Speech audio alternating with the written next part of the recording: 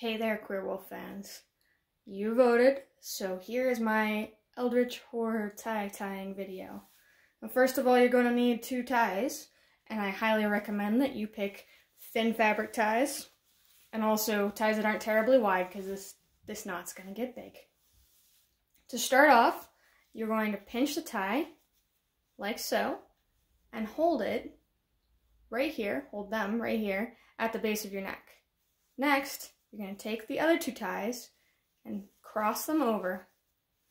Now hold here at your pinch and get this tie out of the way while you take the other tie, the bottom tie, and you wrap it all the way around back to where it was.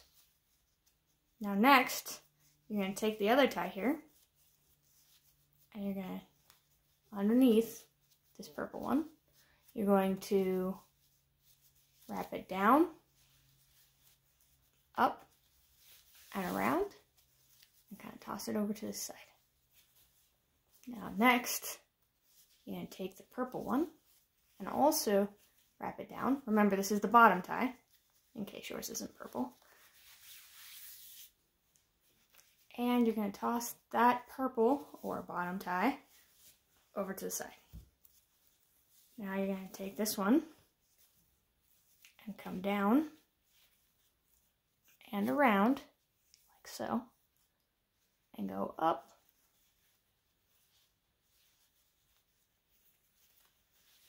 and bring it back over to the side.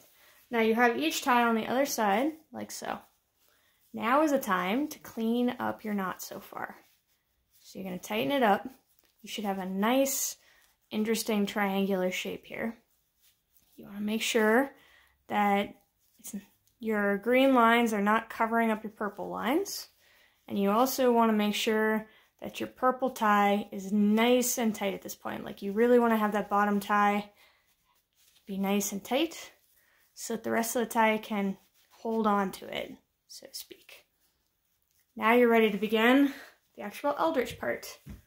So you're going to take this fellow and tuck it up and around, like so. And then, I'm doing this wrong. Excuse me. You're going to take this one, the purple one, and you're going to take it over here and go down and around, like so.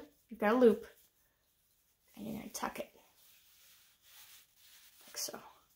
So that now you have purple, or bottom tie, top tie, bottom tie. Now put it over here to get it out of the way for a second, while you check all your lines and make sure you can see everything.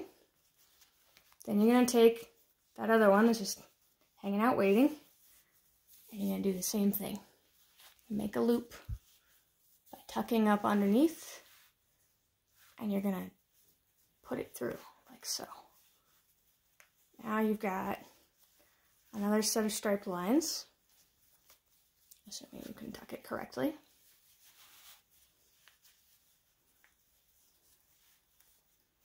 There we go, like so. And that looks pretty nice, right? Well, queer fans, you're not quite out of the bushes yet. You're now done with this top tie, and you can tuck it back here, get it out of the way for real.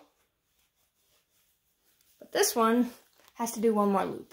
So hopefully you picked a nice, long, thin tie for this part, because this one gets to go up and around one more time.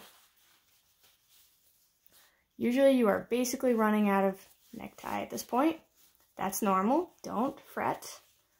But if you haven't made the body of the tie short enough, you might have a funny looking shape right now. So just tuck and tuck and tuck, basically. Now you're going to check your lines.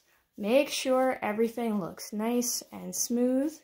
You should be able to tighten this to get it a little longer at this point.